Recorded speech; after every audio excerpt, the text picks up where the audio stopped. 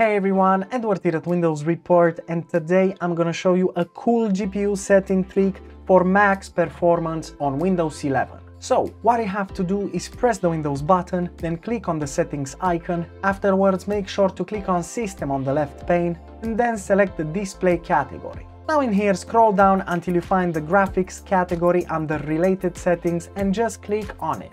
In here you will have a section called Custom Options for Apps, and what we will do is make sure that Desktop Window Manager will be set to high performance. Now if you don't have it in this list, just click on the Browse button, then head over to your Windows drive, double click on the Windows folder, and then access the System32 folder. In here in the file name box, simply type DWM and just click on the dwm.exe, and afterwards click on the Add button. And as you can see, Desktop Window Manager will be added in this list. Now click on it and then select the Options button.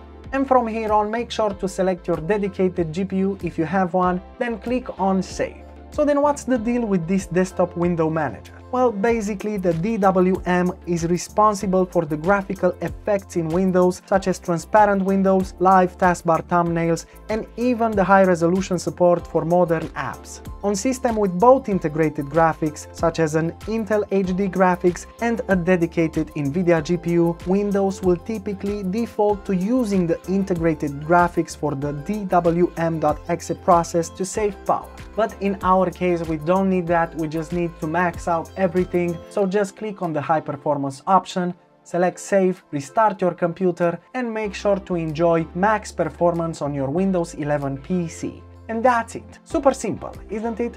Of course, if this video helped you, make sure to hit the like button and subscribe to our channel for more quality content. Thanks for watching.